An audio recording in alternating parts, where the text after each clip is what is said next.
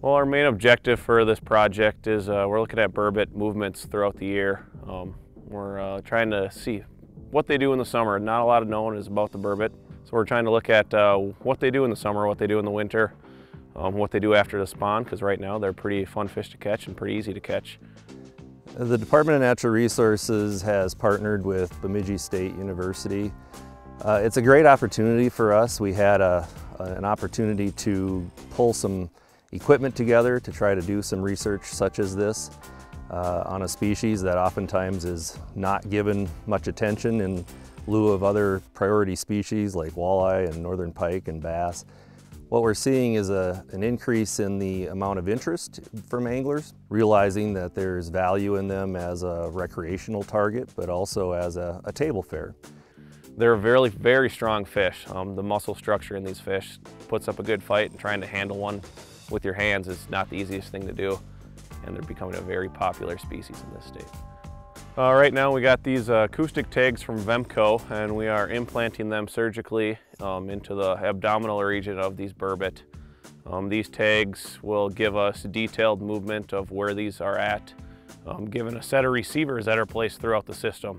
So these tags will set off a ping every 18 minutes or every 6 minutes, depending on which tag we use for each individual fish. And that'll give us the exact location from the receivers of where these fish are at any point in the year. As long as they can be picked up by the receivers, we will know where those fish are at. They do have pressure and depth indicators on them, so every other ping that this tag sends off will record the depth and where they're at in the water column. And then we're also floy tagging, or a little T-tag that goes in the back of the fish. One, to try to let anglers know if they catch a tagged fish that there could be an acoustic tag in it, and it might help us out if they put that fish back in the lake.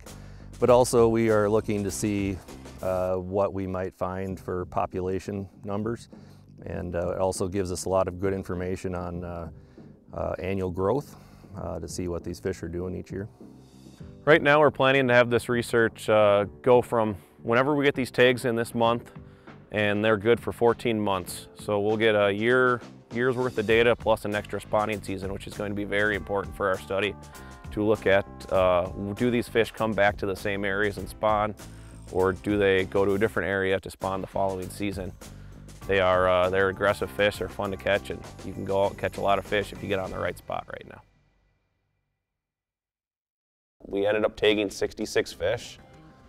We spread the tags out throughout the whole lake to eliminate collision within our acoustic array.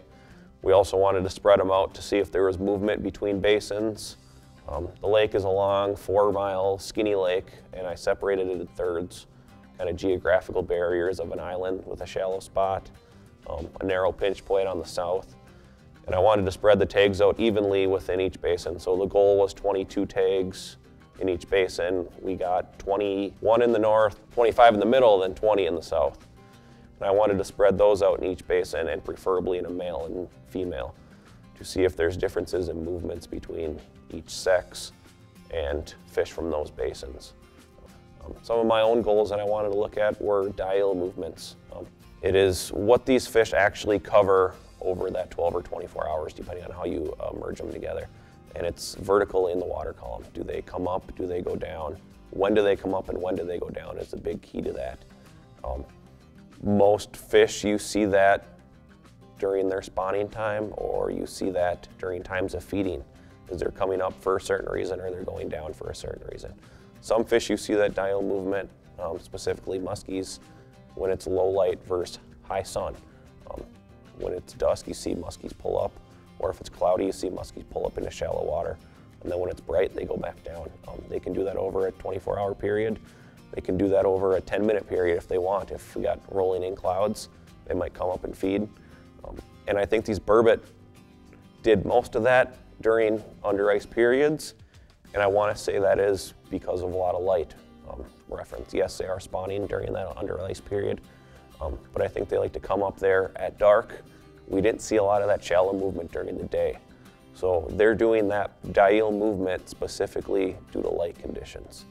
Maybe it's feeding, maybe it's spawning, but we saw a lot of that vertical movement in the water column overnight. So from 10 p.m. till 5 a.m., they were up in that 5 meters or less. Once the sun came up, they'd drop back down to 12 meters. And they'd do it over and over again every day until the ice came off, and then they started to not exhibit diel movement as drastic. They were still moving a couple meters up and down, but it wasn't the 10-meter swing like we were seeing under the ice. Well, to start, when we got all our receivers in April, that was the tail end of the spawning season there. We still caught a few fish that had spawn in them in the middle of April, which is cool to see. And during that time, we saw a lot of shallow water movement. A lot of fish hung out for night periods in a foot of water or even less. 5 feet of water too was very common. And we actually had one fish that spent 14 hours in less than 2 feet of water, which was really cool to see. But we saw a lot of movement up and down in the water column. Some fish would hang out in 12 meters down, which is roughly your 45 feet. And then by dusk, they would swim up to the shallow waters of 15 feet or less. And as that progressed into ice off, those fish really narrowed that movement down and would hang out in the 9 to 11 meter range. They wouldn't go shallow too often, some fish did. But from the looks of it right now, most of the fish tend to prefer the 9 meters of depth. And that went on throughout the whole year. As the season progressed, most fish kind of pinch down and they like to stay in one depth range. More than likely that's due to temperature. It's too warm on the surface, they don't like that. We definitely saw a lot more movement than I think some people expected. Most people think they come up and they spawn and then they go back down and burrow in the mud. But clearly they move a lot. We did have one fish that's a really good fish we've been able to track all year. That fish was able to go down to 21 meters of depth when there was no oxygen down there. We're not sure how long it stayed down there. It was down there for an hour or so at least. We don't know if it just goes down quick, finds food, comes back up. Why the heck it does that, we don't know yet. But it seemed to do that quite a bit in July and into August. At random periods, we'd get a detection of this fish in 20 meters or more. And we know by our measurements that there's no oxygen down there. There's 1 part or milligram per liter, which is, for most fish, death. Most fish cannot survive long times at that. That fish also went shallow at some point. In May, it was up real shallow, started to drop down to deeper, but in August, sometimes it'd go up to 4 meters. Maybe that's a feeding movement. Maybe it just wanted to go up there and hang out. We don't know. Hopefully it's a feeding movement and we can kind of see that detection was picked up in the middle of the basin in 4 meters. You could almost make the assumption that it was feeding on trout or feeding on a school of baitfish, which would be really cool to see. But to see these tag transmissions come in of 1 meter in depth, 0.5 meters in depth for extended periods of time, and then 4 hours later they were back deep, those are real transmissions that we were getting. So to see that kind of movement is kind of cool. Those fish are hanging out right under the ice. They're hanging out on under someone's dock, potentially. Why they're up there? Who knows? Maybe they're spawning up there at that point, and they spawn that shallow. Maybe that's a new tactic here for ice anglers in winter, is during their spawning period, sit in 10 feet of water. Like you might be walleye fishing early season, and you're gonna catch a bunch of burbot. Who knows? There isn't much known about what is a hypoxic zone for burbot. There was one study I found that 1971 or something like that, that claimed burbot threshold was 3 to 1 milligrams per liter of oxygen, which is extremely low compared to trout that need 6, walleye that need your 4 and 5 is their danger zone.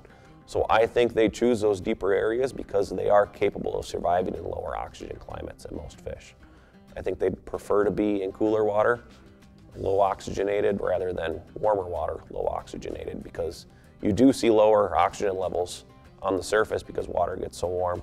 It's not as bad as it is down low, but it still is poor. So those fish just, I think, prefer to be in cooler water that is down on the bottom. And even though it's lower oxygen, I think they can make it work. There was hypoxic water in the end of ice season. It's just like summer. You get to the end of summer, it's poor oxygen down low just because there isn't any movement going on in the winter. So those fish were coming up shallow, and once that lake turned over in early May, we started to see a lot more readings of depth in that 15-meter range, which we saw a few of those in the under ice period, but they were a short-lived diel movement down there and diel movement back up, where once that ice turned off, a bulk of the detections were in that 15 to 11 meter range. So I believe, yes, they did go down there because they were finally able to get back down to that area, and there was more light in the upper area, so they wanted to be down in that darker zone. It was pretty much at the ice-off period of May 2nd that we were starting to get those detections in deeper water more frequent. But each basin was unique. It was almost like 3 separate lakes. In the North Basin, we had warmer temps, less oxygen, and it was dirtier, where in the Middle Basin, it was crystal clear almost all year. Oxygen was good down to like 15 meters compared to the 10 meters in the north. And then in the South Basin, it was kind of that middle ground. It was not as bad of oxygen as the North Basin, but it wasn't as good as the Middle Basin. So it's almost like it's 3 separate lakes, and that's probably some people don't realize as an angler. You go out on a system and you're catching fish at this depth in this area, you go to the other spot, it might not be good enough habitat for those fish to live in. So it's something to think about in the future as an angler. Just if you're catching fish here, it might not work somewhere else because there might be other qualities in the water that aren't suitable for fish. Most fish seem to have stayed in the areas that they were caught in back in March or April. But there have been a few fish that we caught back in March. We had this fish just the other week that was caught by an angler. We caught this fish down in the South Basin, and it was caught in the North Basin. So it swam 2 miles all the way up the lake, through deep water, through shallow points, over humps, through the islands to get to the North Basin. So there is that kind of movement, but I don't think it's as drastic as we were maybe hoping for, you could say. My opinion, in this specific system, Burbot could be the top predator in this whole lake due to the numbers that are in there and the size they can get to. No, they're not going to take down or beat a 30-inch pike to a meal. I could see them easily taking out a yearling pike, a 4-inch pike, if it gets the opportunity to do it. They got a big mouth. They can fit some food in there. And if they're like any other fish, pike will eat a pike too, bass will eat a bass. Burbot might even eat burbot, who knows. From my understanding of fishing for 6 weeks straight for burbot, our good depth range were 20 to 30 feet. You can catch them deeper than that, but it's not as healthy for the fish to catch them out of that deep water. We tried to keep them in that 20-foot range due to the health, and it seemed to work. We'd have nights where we'd catch 20 fish or 15 fish, maybe 5 one night towards the slow end of the spawn.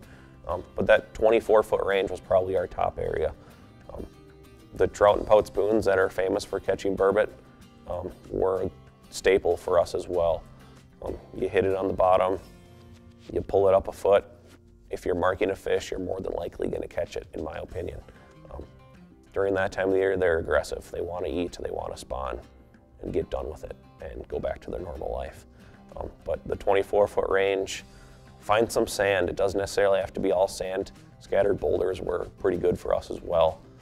When you get in more rocky structure, you risk losing hooks. But we were catching fish in there, but I'd say we had our best luck in those scattered boulder zones that had sand. Steep break, super steep break. You mostly can't even see your jig on the bottom because the depth is so skewed on your flasher. In my opinion, if you find a steep break that has scattered boulders and sand, that's probably your best luck for catching them.